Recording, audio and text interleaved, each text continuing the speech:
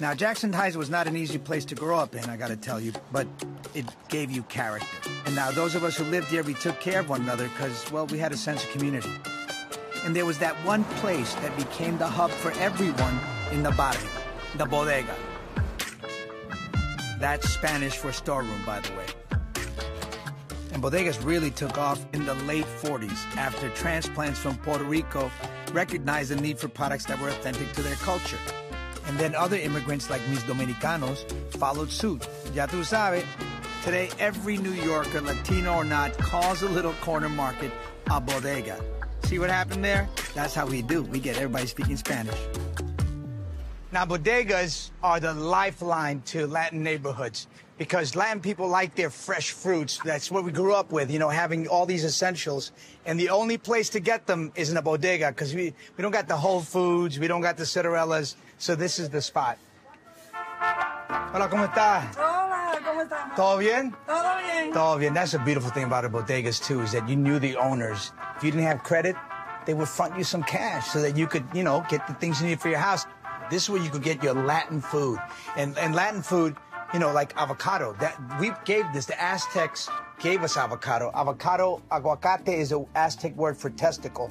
I'm not making this up. And the tomato. Without the tomato, I mean, half the world cuisine would be over. Italian food, you wouldn't have it without us. The zucchini, you know we gave the squash to the world too, you know that, right? That was our stuff, man. Don't make me have to suck my teeth at you, because that means I'm upset. Hey, what's up, bro? How you doing? Doing, buddy? Nice to meet you. What do you think is so special about bodega? I've seen people grow up here. Yeah. I've known these kids since they were babies. I've seen them start walking, start school and everything. You know, it's like a family. Like you said earlier about giving credit, you know, we try to help everybody out in the community.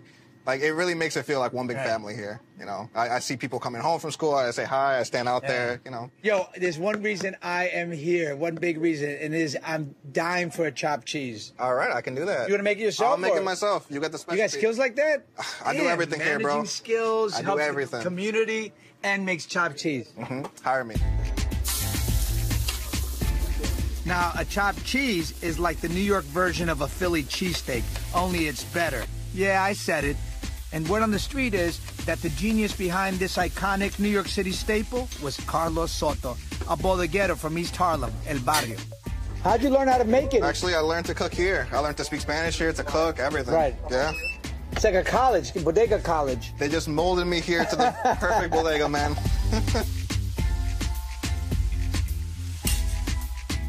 You know, Latin people, before we eat, we start to dance a little bit.